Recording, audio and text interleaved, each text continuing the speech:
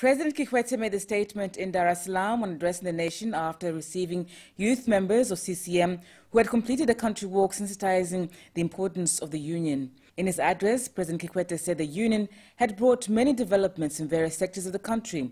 Therefore, more efforts were needed to strengthen it for the benefit of all Tanzanians. He also said he was concerned with the defamatory and abusive language used by members of the Constituent Assembly, which he said would not get to help a constitution that the people want, and urged members who had boycotted the Assembly to return and contribute to the constitution-making process.